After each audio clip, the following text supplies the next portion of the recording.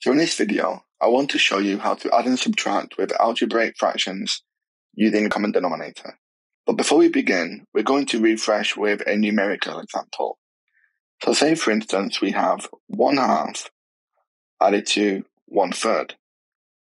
Well, to add these two fractions together, we need a common denominator. And this is the lowest common multiple of 2 and 3, which is 6. So we can write both fractions over 6.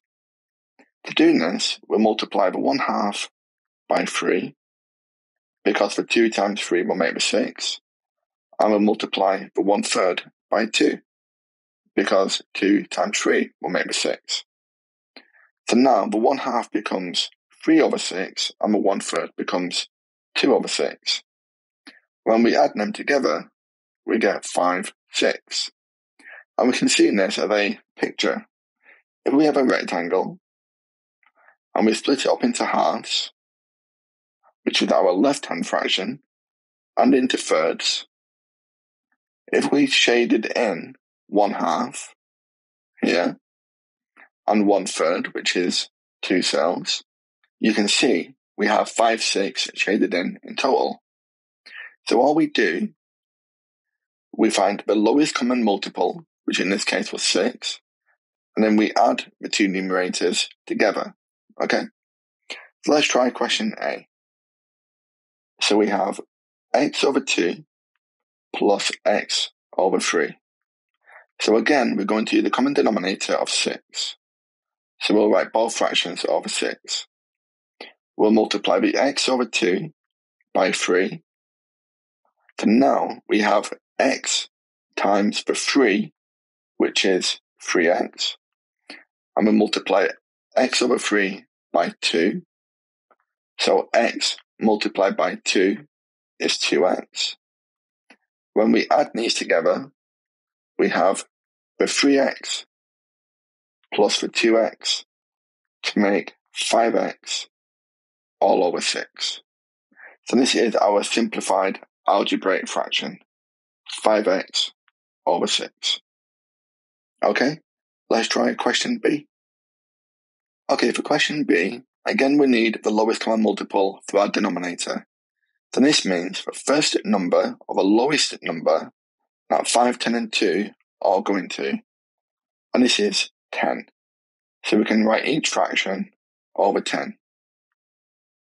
So now we need to multiply 2y over 5 by 2, because the 5 times the 2 will make 10. And this will give us 2y times 2, which is 4y. The middle fraction is already over 10, so we can leave that as 3y. And our right-hand fraction, we need to multiply by 5, because the 2 times the 5 will give us 10. And 5y times 5 is 25y. So now, with a common denominator of 10, we have 4y plus 3y plus the 25y, which, when we collect these like terms together, give us 32y all over 10. And we can simplify this fraction by dividing both by 2, and we get 16y over 5. Okay, let's move on to question C. Okay, for question C, the numerators may look a little bit more complicated, but we're going to work through exactly the same idea. We're going to have a common denominator of a 3 and a 4, which is 12. So we'll write both fractions over 12. And now we need to multiply the left-hand fraction, 2 minus x over 3, by 4, because this 3 times the 4 will make the 12. So we have 4 lots of 2 minus x. Then for our right-hand fraction, we're going to multiply the 4 by the 3 to make 12, and we'll do the same to our numerator. So 3 lots of 3 minus x, and we're adding these together. So now we can write it over a single denominator of 12. We can expand these brackets out, so we have 4 times 2, which is 8, minus 4x plus 3 times 3, which is 9, and then minus 3x. Now we can collect the like terms. 8 plus the 9 will give us 17, and minus 4x, take away the 3x, is minus 7x, all over 12. And this is our simplified fraction. Okay, let's move on to our final question, question D. So for question D, we need to show that v over v minus 1, take away v minus 1 over v, simplifies to 2v minus 1 over v squared minus v. So it's the same idea. We need a common denominator, which is the lowest common multiple of v minus 1 and v.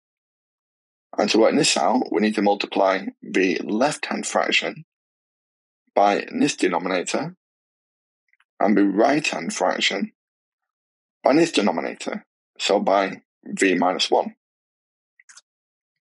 So our common denominator will be v lots of v minus 1, and we can write that for both fractions. So now we're going to multiply this numerator v by this v to get v squared, and then this v minus 1 by this v minus 1. And I'll leave them both in brackets, so v minus 1 multiplied by itself.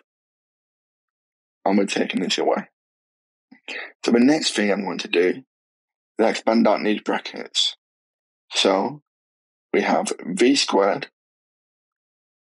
minus v minus another v, so minus 2v, and then minus 1 times negative 1 to make positive 1, all over v lots of v minus 1. And because we've got a common denominator, I can write it all in the numerator, so v squared, and then we'll put this bit in brackets. So finally, we'll expand out this negative. So we have v squared minus v squared plus 2v minus 1, and we'll expand out the denominator, so it's over v squared minus v. And now you can see that these two v squareds will cancel to make 0, so we're left with 2v minus 1 all over v squared minus 3. Okay, thank you very much for watching, and I hope you found that useful. Thanks again, and take care.